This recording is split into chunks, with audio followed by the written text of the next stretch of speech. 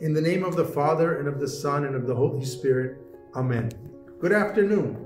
It is a privilege for me to share with you once again another reflection. Well, it's happening. One by one, states are reopening. Here in Massachusetts, as in most states, this is taking place over the course of 4 phases. And our governor has said that each phase would last 3 weeks. Once we transition into phase 4, it will be called the new normal. And you may recall during one of my earlier reflections, I had said that the last thing that we Christians should be looking forward to is going back to normal.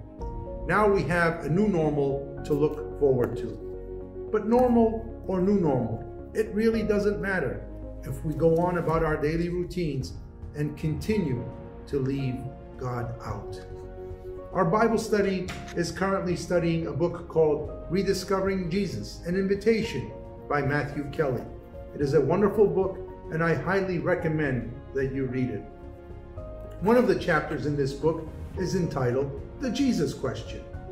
Life is full of questions. Some are essential and others are trivial. Some of life's questions are passing curiosities that we ponder once and never return to. But others provide the themes of our lives. In many ways, the questions we ask of ourselves, of others, and of society define who we become. And the author makes a great point when he says that there is one question that we all have to answer eventually. He calls it the Jesus question. Some people go looking for it, chasing it with the joyful abandon of a child in a treasure hunt. Others spend their entire lives avoiding the Jesus question. Some people try to tiptoe around the Jesus question. Others, they lack even an ounce of humility and reverence required to sit thoughtfully with it.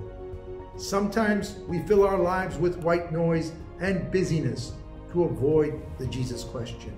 But when the noise dies down and the busyness subsides, the question is still there. It doesn't go away. Some of us will quote others when answering the Jesus question, but someone else's answers are inadequate. We each need our own answers to the Jesus question. As Mr. Kelly states, the Jesus question is a deeply personal question that requires a deeply personal answer. The question itself is like Jesus. Agree with him or disagree with him. Follow him or reject him. About the only thing you cannot do when it comes to Jesus is to ignore him. He is inescapable and unavoidable. His fingerprints are everywhere. We can try to escape him, but Jesus is the inescapable Savior who only wants the best for you and knows what is best for you. The Jesus question will never go away, and everyone will eventually have to answer it. So by now you're wondering, what is the Jesus question? Well, let's turn to Matthew chapter 16, verses 13 and 16. Now when Jesus came into the district of Caesarea Philippi, he asked his disciples, "Who do people say that the Son of Man is?" And they said, "Some say John the Baptist, but others Elijah, and still others Jeremiah or one of the prophets."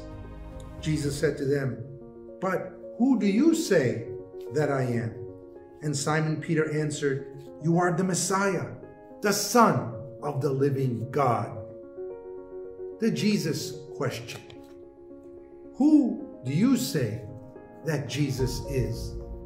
Not what others say, not what I say, not what our Sunday school teachers say, not what your friends say, but who do you say that Jesus is? Sooner or later, we each have to proclaim for ourselves who we think he is. Since the beginning of this pandemic, I have asked and will continue to ask you to take advantage of this incredible opportunity to get to know Jesus better. Soon we will return to the new normal. As we prepare for it, I encourage you to carefully ponder Jesus' question.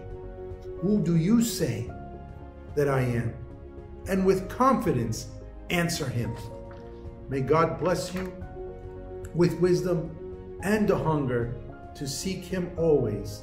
Amen.